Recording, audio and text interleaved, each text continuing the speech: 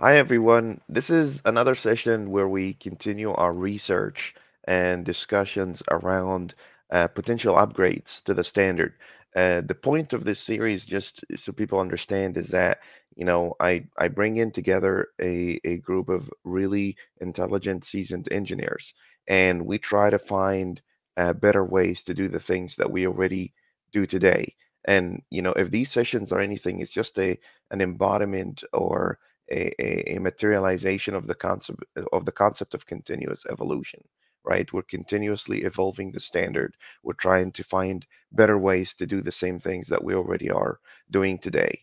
Why do we bother doing that, Krista? What do you think? Why should we do that? Can't we just keep doing what we're doing and be happy? Is there a problem with that? What do you think? No, I think it's nice to improve and better the stuff that you work on. I think you should evolve. Super Uh, important, right? yeah. Because the industry itself is evolving.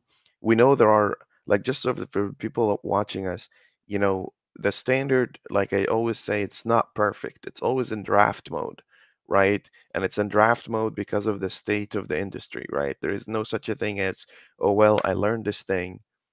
It's never going to change. That's not how things are. The way we were writing things a month ago is different than the way we were writing things like 6 months ago, and so on and so forth. There's a bunch of pieces of code everywhere, like for people that want to see how things evolved. We're trying to catch up on some of our projects, but if you look at some of the projects that we have in the past, like something like Triple S, for instance, we're still trying to kind of keep up with some of these changes, but um, uh, the because we're going really fast, we try as much as we can to kind of upgrade all these projects, but you will still run into situations where, exceptions or validations are still being handled the old way. Like there's a new way, an old way. You'll see some instances here and there. I bet somewhere maybe in exams, and if I'm not mistaken, yeah, I guess we upgraded all of them. That's good. That's great. But anyway, there are instances where, things are not um, as straightforward or as up to speed with the standard as we expect them to be. And that's natural because we're going to try different things. Um, uh, uh, we're going to try different things. We're going to try them across multiple projects. And then if they work, we're going to adapt them, right, Chris? So that's how we play, right? We're going to try it on a big application. If it works, great. If it doesn't, then that's okay. We'll roll back or revert. There's no problem with going and saying, hey, we made a mistake. Let's go back and do this.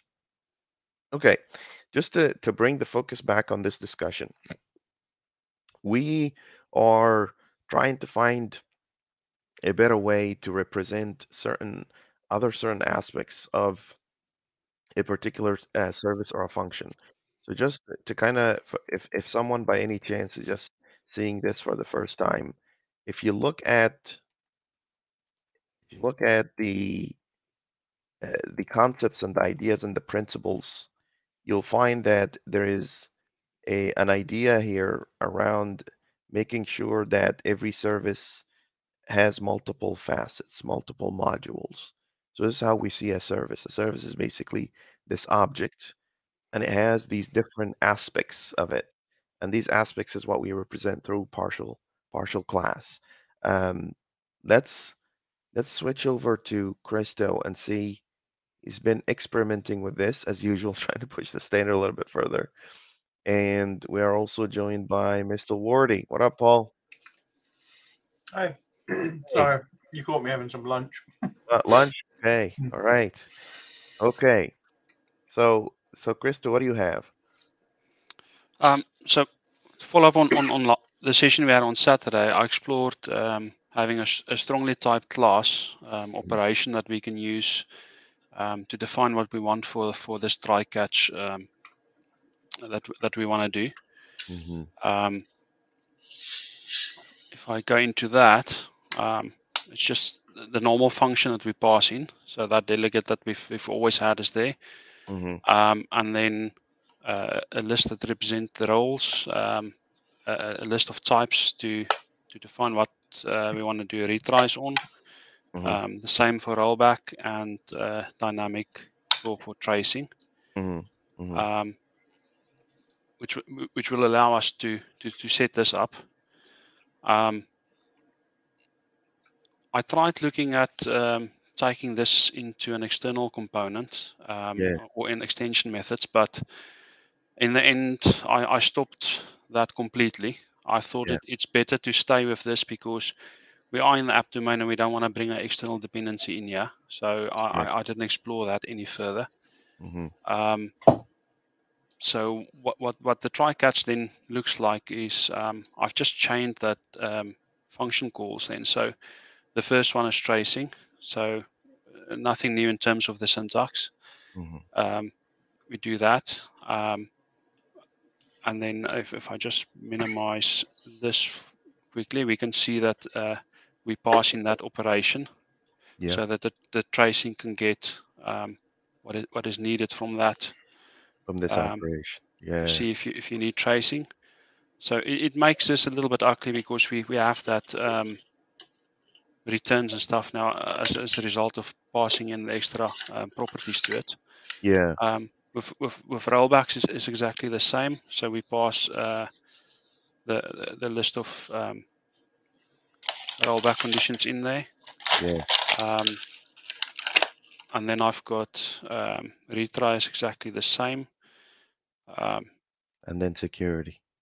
Yeah, and then on this the security one is basically just a method call that can evaluate your security. So again, I think there's two parts to this. So we can do a normal check here to see if it satisfy all the role conditions. But if we want to go further, I think this can still sit under the normal validation. If we want to do entity specific things to see if somebody is allowed to change something. Right. So say for instance, if we look at a post on Tarafu, only the person that posted the post is allowed to edit it.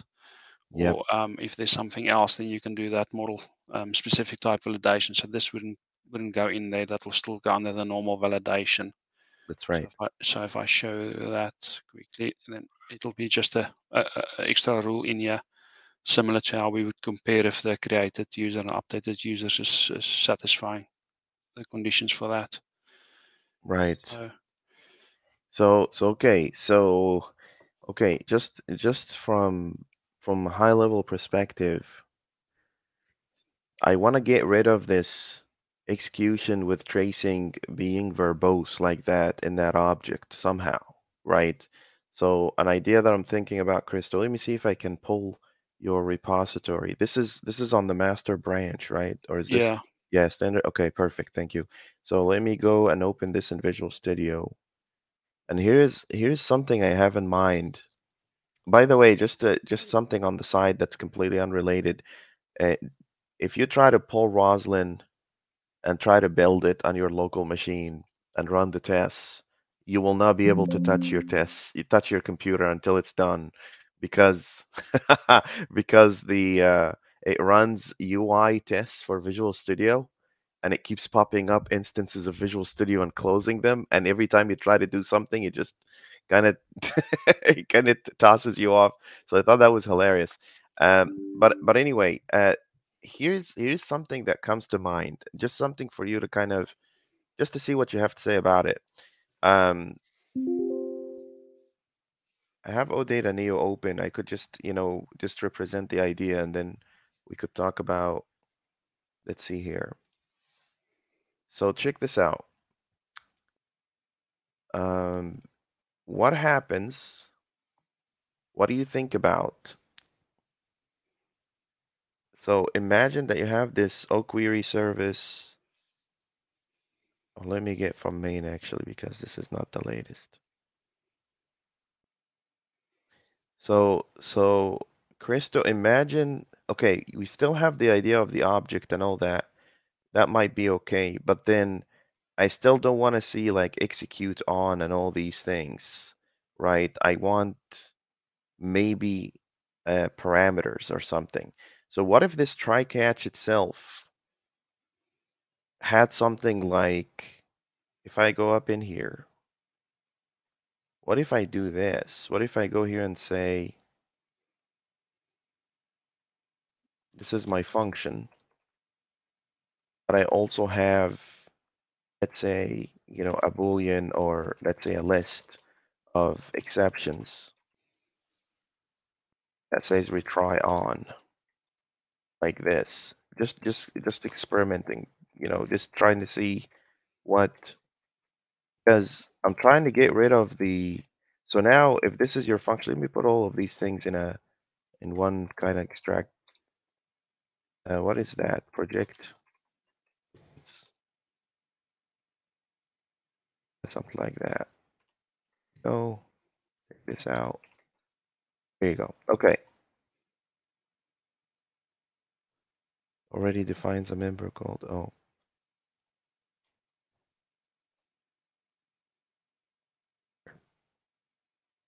Okay.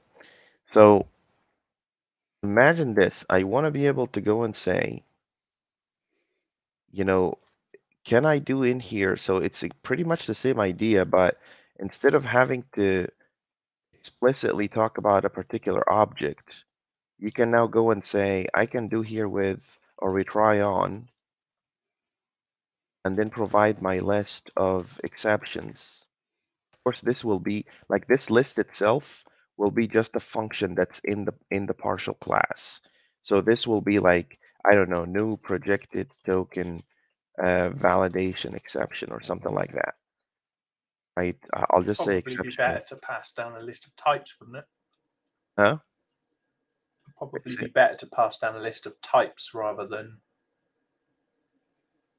A list of yeah, exception types as yeah, opposed yeah, to sure. exceptions. I mean, ideally, I want this to be something like this. I want to say, okay, here is your list of exceptions, and then retry on exceptions. This is what I was talking about earlier in terms of I want to be able to kind of leave a reference, but not be too verbose about what's actually happening in here, right? So now I'm thinking, let's see here. So watch this. So now we get that kind of, let's abuse it a little bit. Let's go and just make it a little bit worse just to see what happens, right? So I have this guy here.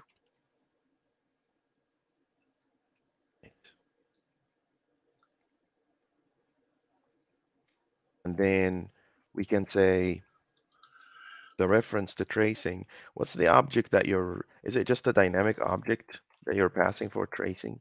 For tracing, yes, yeah. Okay. Right, so something like this. So let's go back to here. And then I'm basically saying tracing. I have here tracing with tracing or something like that. Trace on add or something like that. And then I'm basically just going and saying here is trace on add like this. Right? Why is this guy tripping? Cannot use lambda expression as an argument to a dynamically dispatch operation without first casting it to stupid. We could fix that problem. That's not, for now, I'll just say it's a string just for now, but we can fix this. Like ideally, I want to actually not even pass the function, but a reference to that function, because it's going to look prettier this way. Like I want to go and say, no, actually, I don't want you to pass, but we're getting closer. Like we're getting super close, because this here is not too shabby. It's not too bad at all, right? Because you're basically just adding modules to your existing function, right? But go ahead, Christo. Go ahead. Yeah, no, that looks nice, but I don't think we're going to get away with the chain function calls inside the try catch. I think we're still going to have trouble there with the returns. Because of the return.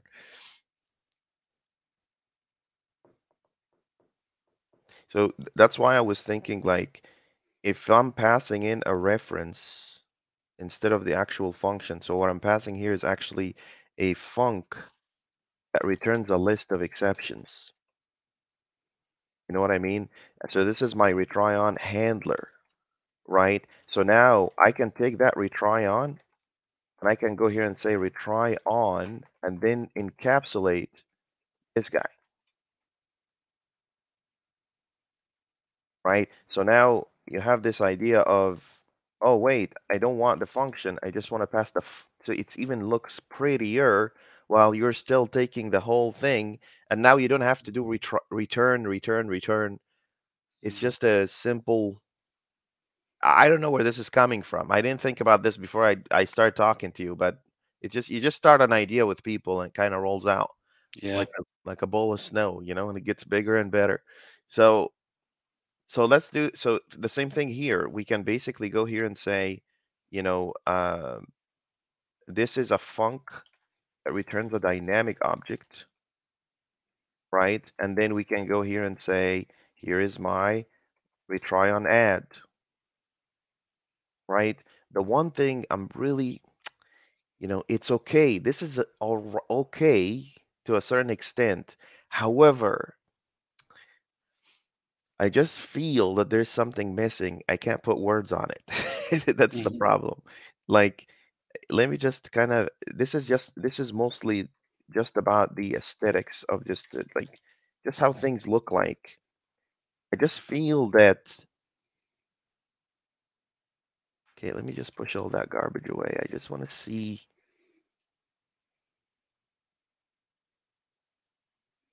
I don't think that looks too bad though. It doesn't, right? I just this doesn't look too bad, does it? It's all right, right?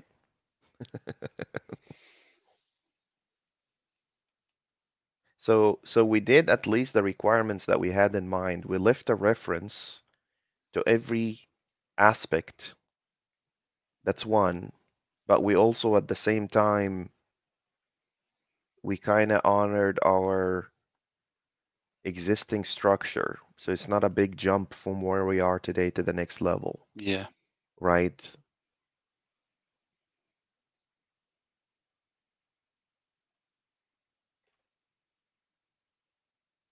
It's just something about the architecture of the code itself. It's a little disturbing. I just don't know.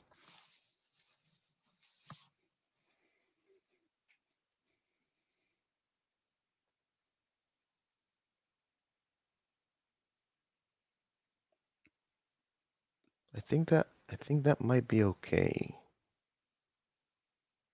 Did we actually find a solution for it? Because by the way, like behind the scenes, we're gonna have to work really hard to kind of see how these are gonna fit in in a way that covers all different kind of aspects of this. But this is great because So how you started with this was you had the lambdas stacked, didn't you? You had lambdas inside lambdas. mhm. In the week, I'll show you what I came up with because I Why basically are you quiet applied. and sad today? What happened to you? Am I quiet? Am I? Yeah, something is up with you. What happened? Did your currency drop any further? Probably, yeah. They're almost worth a cent now. Almost. We're on our way back up. Check this out. Okay, show your screen. I've posted a code sample in Oh, Discord. you posted in Discord? Okay. Yeah. You're gonna make me share Discord. Okay. Well, you don't have to. We can do it from Visual Studio. The thing is, I don't have it in a project anymore. Is that it, Paul? All that. Okay. Yeah. That's it, yeah. So I came up with this idea of a service operation of type T, which is essentially what Christo was doing. Mm-hmm. And if you look, each of the methods, when called, they just wrap the action that's given at the top with extra stuff. Right? Hold on. I'm trying to, because this is extremely small for people on phones. So give me 1 second, Paul. Just one time. Yeah, no worries. Let me slap this in a gist. There was a lot of stuff that was wrapped up in this. Yep, I think me and Christo talked about it in the week, but I think we were talking about it at a time where like it was like middle of the night for you. So yeah, you know, I'm still up until like 2 2 in the morning. I was talking to Etienne yesterday up until really late. So that's okay. Just ping me. Even if it shows that I'm away, I'm not really away. I'm probably watching something or reading something. But anyway, it's okay. Show me what you have. So you have this with retry, and you So have this object. Go ahead. Go so ahead. yeah, all of the methods are basically the same thing. But if you look on line 22 there, it's basically saying that's the original action, right? And if you look at what that logic is doing, is it's applying the retry logic to the action. So if we scroll up to the top, when we in our constructor here, we pass in the action that we want to perform. So this is our business operation. Mm-hmm. Mm-hmm. And all I've done is I've kind of implemented this wrapper concept that you were originally playing with. Yeah. When you actually consume it, you end up with something that looks a bit like this.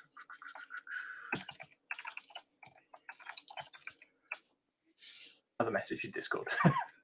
You son of a. Okay, fine. Good like that, yeah. But I've wrapped up a lot of stuff in here, including some bits that I thought were potentially a bit like that unit of work, weirdly enough, that I thought might raise some more questions. Okay, I don't know anybody on the planet at this moment that's discussing this, so we may as well, right? Yeah. And trust me, I got my ears in so many different places. Nobody even cares, dude. Like, people are talking about, oh, there is this new pattern, and oh, we need to, what is it, the CQRS and all that, and but guys, the code still looks garbage. Like, nobody cares. Like, we need to make the code look like something that I want to look at in the morning. Like, imagine Monday morning, you're starting to work and you see something that's terrible, right? And that just ruins your day. Okay, So so the concept here was that I've got this fictitious add invoice operation in one of my, well, this is an example of an orchestration. So what you can see is it validates the invoice, and then it does an auth check on an auth broker, and then it makes the processing call, and then it adds something to a unit of work, essentially a rollback operation. So if this fails later, then we've got that unit of work in the external scope. Right. And then we raise our event to say we're done, so any future things can do their processing return. So that's our actual code. Now, what you can see I've done on line 2 here is I've declared a new service operation of type invoice, which is the previous code sample I gave you. Yep. And all I'm doing is I'm saying, passing the action. Yeah, here's my action. This is what I'm going to do. And then when I do from line 19 onwards, dot with retry, dot with rollback. I mean, the implementations of these can be however we want them to happen, essentially. We can model them out differently. With the last line being dot execute.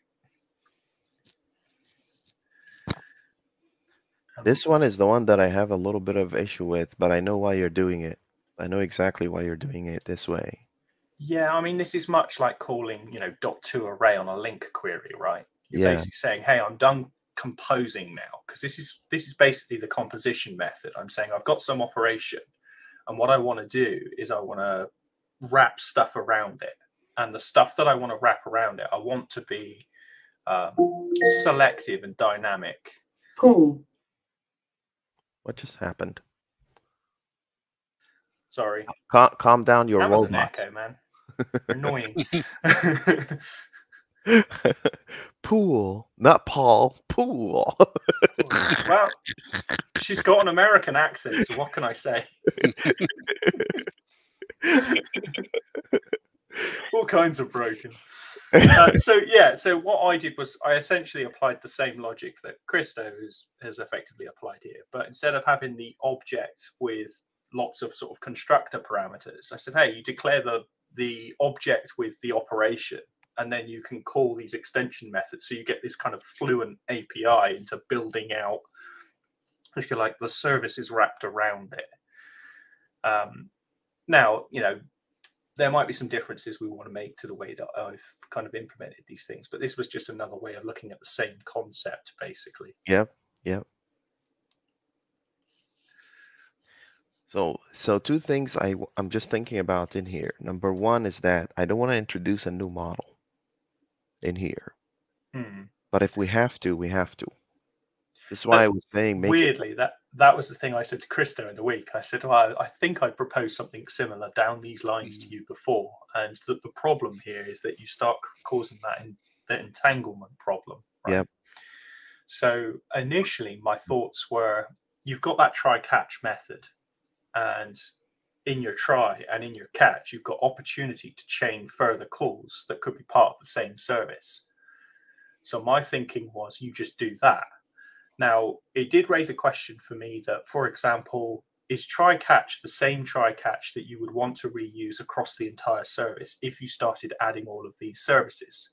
And if you did, so for example, when you do an add, the rollback operation for that is a delete. Yeah. But when you do an update, the rollback is another update, essentially. But see, that's the thing. That's okay because you parameterize the retry.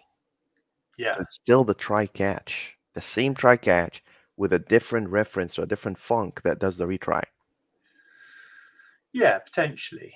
But my thinking is, like, if a given exception is thrown, does it matter what the operation is? Or is it always a case of, if that exception is thrown, I want to roll back or I want to do something? Well, here's the thing. Just think about this again, this is not an easy problem to solve. I was just talking to Christo about this yesterday. I think we were talking offline, and I said this is a tough problem that we're trying to solve, but think about leaving it as lenient and as modular as possible, because there are scenarios that not even you, not I, not Christo, not all of us combined can think of. And I think that was where me and Christo went with it, because we were saying, hey, by declaring this new object here, you had this other thing, and depending on how you configured that thing, so which you could do at the operation level.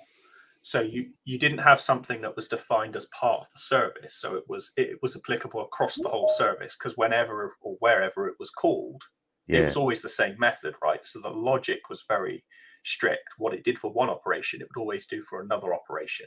Right. Unless, like you say, you start introducing parameters which allow the code to branch. But then that adds complexity, which we don't want, really, do we?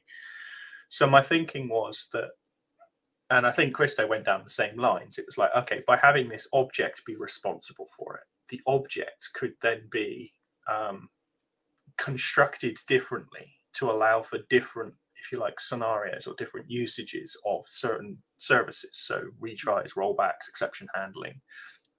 But you can see here, I think part of where you were going was lines 20, 21, 22. Yeah. So all I did was I passed in a reference to the handling methods. Instead of passing in a lambda, I defined a method that would handle that particular type of exception, and I just passed it in. But Paul, that means if you have 20 exceptions, then you've got 20 different exception handling methods. But you've already got that in all your try catches anyway. Yeah, that's hidden behind the scene, away from your core business logic. That's the thing. That's what we're trying to do. Like it's like you have a book, and this book has a chapter in it that talks specifically about exceptions, but you don't have that on top of your book. You don't have that in the title. Sure. I mean, you could just put, like, with exception handler, to solve. And then you could put exception in there, and then you could say handle exception, and then in there could be a switch case, and in that switch block you could pick one of these methods instead. So that might be another route, because then you're saying, hey, this is how I want to handle exceptions, the specifics of which are over here somewhere, and it becomes a one-liner in this context. So you could just have with exception handler, drop the generic, and then just have a handle exception method in your service. Does that make sense? Yeah. And this can be execute async as well. That would be okay. Retry is going to be conditional, like Christo's idea. He basically is saying, well, retry on what specifically, right? I don't want to retry on service exception, for instance. I don't want to retry on SQL exception, because it's literally saying the database is down. So I retry at this point. But that's just the, that's just the finalization of of this problem, the productionization of this problem. What I really care about is just how this looks. There's Mhm. there's three things that is going against us here, right? It just doesn't feel right that we have a function. This is the same problem in my own proposal as well. And there's a bunch of things coming out after that function is already wrapping up. That's the one thing now that we're kind of struggling with, right? Um, I think it's just too noisy, right? There's too much going on. And one other approach that I kind of had was to apply, where was it? Here we go. So this was effectively what we would do is write an exposure component around that object right. in the form of an attribute. So then what you'd end up with is this. Where Another are you? code sample. Back in Discord. Hey, What I mean, this I feel like in the standard there's a lot of like the C# language that we don't take advantage of, but I got a funny feeling that that's somewhat deliberate. And I'm thinking that I'm not gonna lie to you. I intentionally think some of the features that we have in C# are dumb, yeah, right? Just like Java. Why are we using XOR? What's that XOR for? Who's using XOR? Do you know anyone that uses XOR? That's like stupidity squared. Anyway, tell me. so my thinking here was using something like call interception in the implementation of the library that would hold service operation here. In this case, we could effectively apply the same wrapper logic around that method, but instead of it all being in line, now you can see the method is just the business logic. Mm-hmm. There's nothing else in the method itself. Just above the method, we've marked it to say, hey, these are the things that are going to happen around this. And again, the exception handling, as we just talked about, you could just have a single exception handler pointing at a single method. But also, this operation is actually defining, in the event that something goes wrong and I need to do a rollback, I'm defining what the rollback operation is, and I'm letting something else deal with the concept of a unit of work. So I'm not pulling it right in here into my operation. But also things like retries and stuff like that. To my mind, these all sort of considered to be like services to the code. They're kind of things that you want to happen all over the place, but you don't want them happening in the way of your code, if that makes sense. You want to focus on the actual business operation that you're writing now, not all of the other fluff around it. Does that make sense? Yeah, yeah. So again, this is just the same block of code. And you can see here, I even consume a unit of work broker on line 18. Yeah. And essentially, like, I could take that line out because I've got it in the attribute. So I don't know if I could, though, if you think, because I'm thinking about like context here, like what's happening, when's it happening, how's it happening, and how do we track what's happening? Because tracking is quite important. Right. I'll tell you what this looks like in my mind. There. So sometime maybe early 2000s when Apple Macintosh they built the Lisa computer. Do you guys remember the Lisa Apple Macintosh? Do you remember that? Well, not the Lisa. It was no, it wasn't that one. It was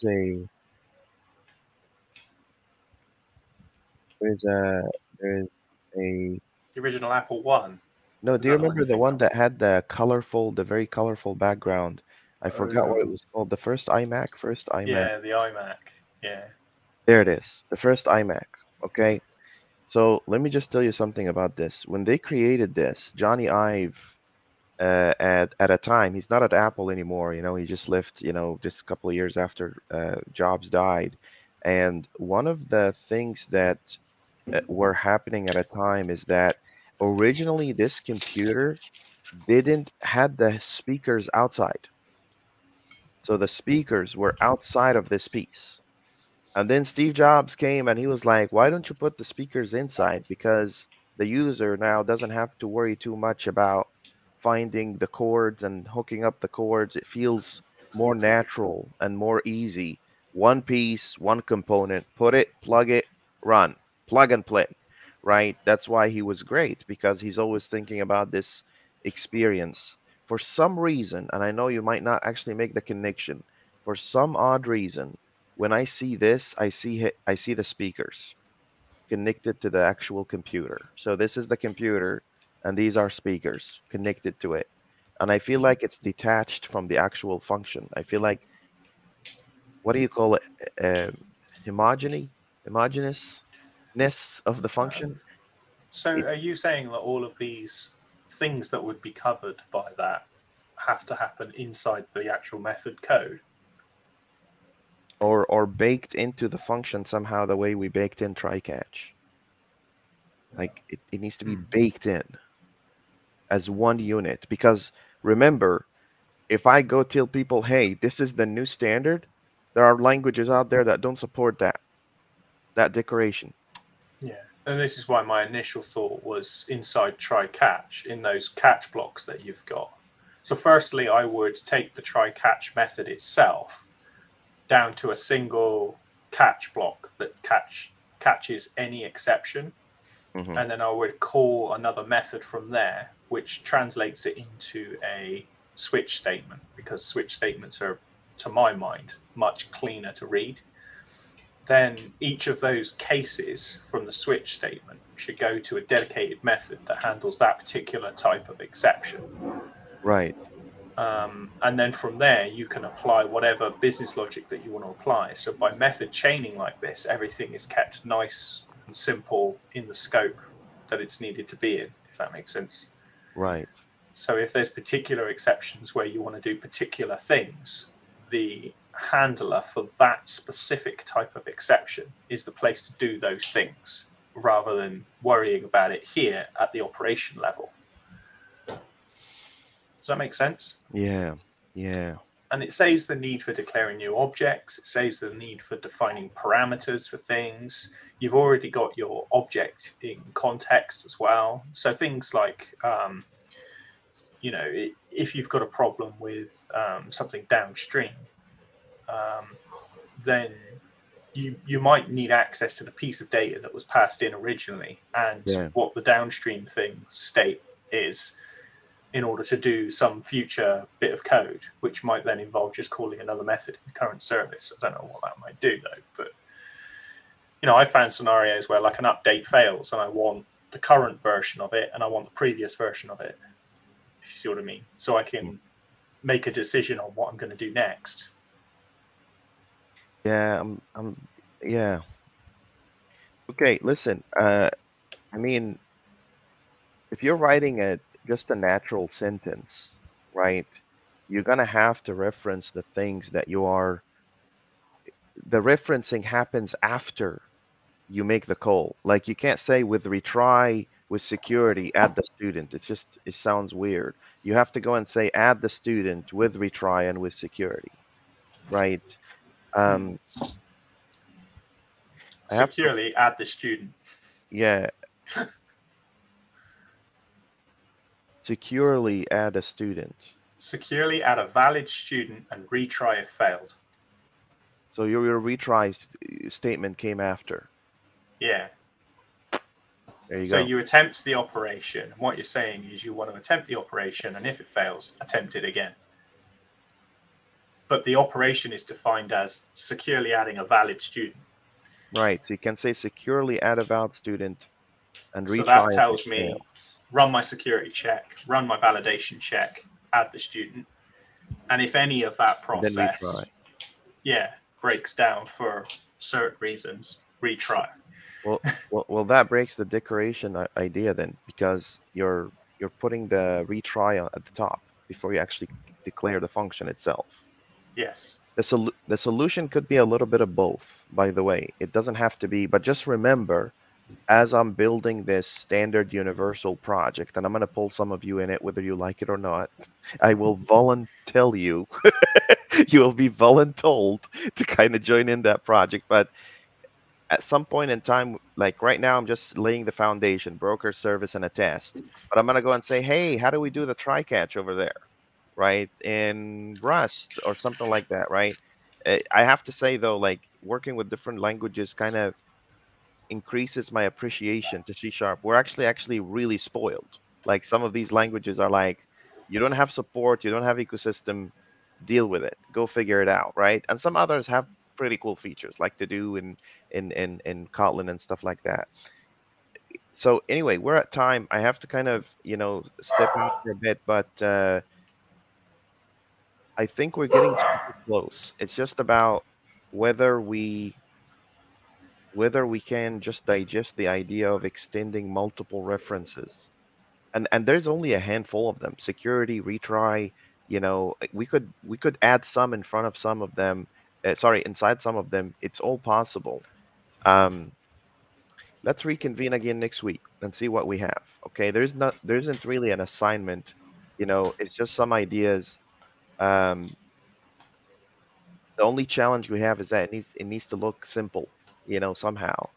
Um, I'll even do my own due diligence with the parameters and see if that works out. But I appreciate your time and effort into this. This is definitely a very interesting problem to solve, and we need to solve for it as soon as fast as possible because people are yelling at me, on the standard repo. They're saying, "Where's your tracing, dude? You're telling people go build an enterprise level system, but I don't know what's going on in my system, right?" The part that they don't know is that Azure automatically kind of keeps track of some of these if you play App Insights properly, but you don't have much control about what's actually being logged. So it's giving you this free out of the box low code, no code thing. But I can also go and say, well, the standard tells you to use Azure. You can't go say that when you're saying cloud foreign. It just doesn't quite add up. Anyway, I don't like application insights. My experience of it is I get billed as much for what application insights logs as what I do for hosting my infrastructure, and I've never understood why. And I've questioned Microsoft's billing on it in Azure, and the only answer I got back was, I don't know, we're looking into it. And I'm like, well, it can't cost as much to log stuff as it does to run an entire business, right? So what's going on? You're just doing it wrong. I have to go. Take care. Apparently, yeah. Bye, guys. Bye. Take care.